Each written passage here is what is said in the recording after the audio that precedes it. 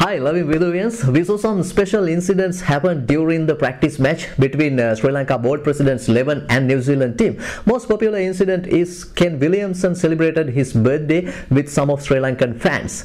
This kind of incidents shows the beauty of this game. We saw another photograph. New Zealand seaman Neil Wagner hugged Sri Lankan commentator at the ground.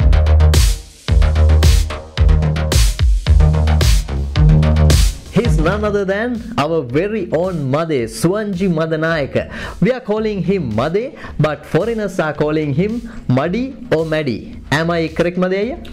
Well, most of them call me Maddy. Okay, then Sangha will meet you now. He will call you definitely Muddy. Maybe. Okay, Madaya, can you explain the story behind this hug? Well, Viduranga, I came down to the grounds and I saw my former club mate, which is the Newzeland Cricket Club in Liverpool competition, overseas professional Neil Wagner. I was professional in 2007 and him 2008. When I first saw him, we both were surprised. We hugged each other warmly and had a quick chat about our lovely days at Newzeland Club and their lovely people. I heard there is some amazing story behind Neil Wagner. Yes, we do. As I said, I was a 2007 pro for them. I did an extremely great job with the bat and the ball by taking 73 wickets and 600 odd runs.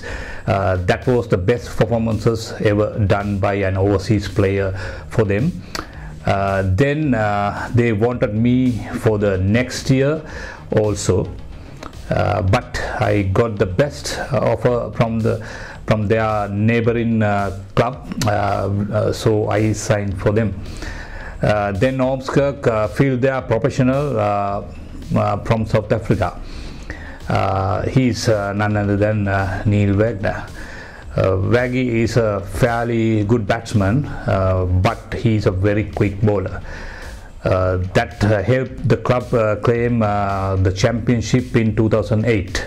I remember he got 500 runs and 50 wickets. At the same year, I was the highest wicket taker at the league, plus again 700 runs, but not for the Newzeland. Their rivals club called Newzeland. So you both in the same league but different clubs.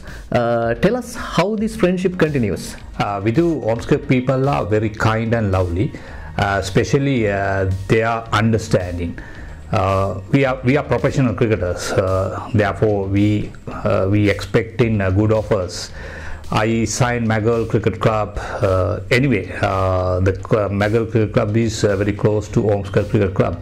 So time to time I visit there and had beers with them. Then the Waggy and I had chit chat about cricket, the Newzeland peoples and our countries, etc. etc. Okay, I have another question. Neil Wagner is a South African born cricketer and he played club cricket in England. Then how he became a New Zealand Test player? Well, we do. When he was playing for Newzeland, he said me he's going straight away to New Zealand to play their club season. He said it's difficult to find a place in South Africa. Therefore, he wanted to try some outside chance in New Zealand. He's a very hard-working player and dedicated to the game, and he's extremely well. They are first-class forum in New Zealand, and he achieved the target in 2012. Since then, he's still holding his position. He's a great human being. I wish him good luck for his future, Neil Wagner. Waggy, love you, buddy. So Made, I have one last question. Neil Wagner and so many other players in the Liverpool League, after that they straight away play for their country.